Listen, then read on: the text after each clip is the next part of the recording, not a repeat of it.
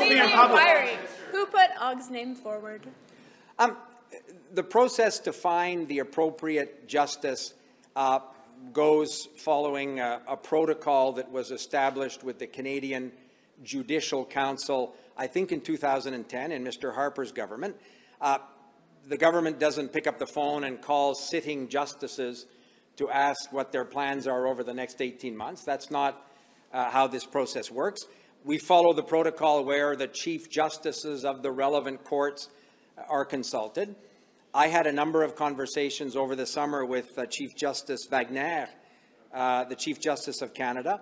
I was very grateful for his advice, his guidance. I shared that advice and guidance with my opposition colleagues.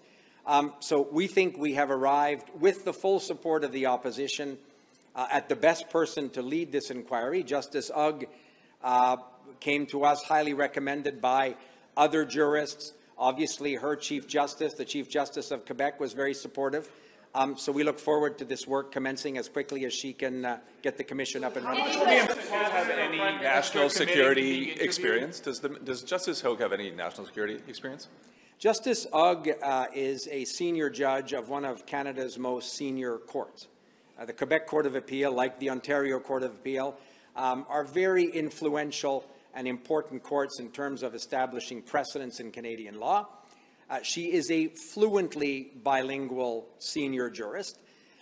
We had worked with the opposition parties to identify criteria that we commonly believe would be important for a presiding officer of the inquiry. Obviously, the ability to conduct the hearings in a fluently bilingual fashion was important. We believe Justice Hogue has all of the necessary experience, credentials, and judgment to lead this important work. That view was shared by some of the country's most senior jurists with whom we've spoken. And some of them have suggested that there is value also in finding a senior, credible justice who comes to this issue with a fresh set of eyes, without a series of detailed experiences in this very space. Justice Hogue will not be reviewing particular items that she may have decided as a justice, for example, in the designated list of federal court justices who are regularly involved in some of these very issues. So one of the interesting pieces of advice that we got from senior jurists is that there perhaps is merit to having somebody come to this important undertaking with a fresh perspective, and obviously in her independent judgment, the ability to retain whatever experts, whatever counsel she believes is necessary for the Commission to do its work properly.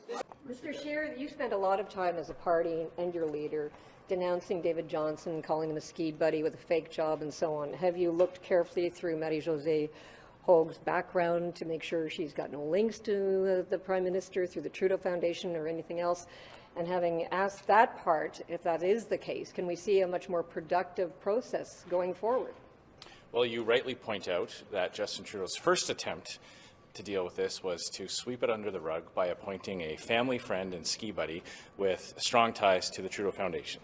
After he didn't get away with that, Conservatives kept up the pressure, and we arrived where we are today with a process that was more inclusive of opposition parties. And I can tell you that we do accept the nomination of Justice Hogue. So it is our hope that based on that, we'll actually get real answers, but we will not take that for granted. We'll continue to be very vigilant about this process, make sure the government complies and cooperates, and that this actually produces the results that Canadians deserve about their democratic institutions.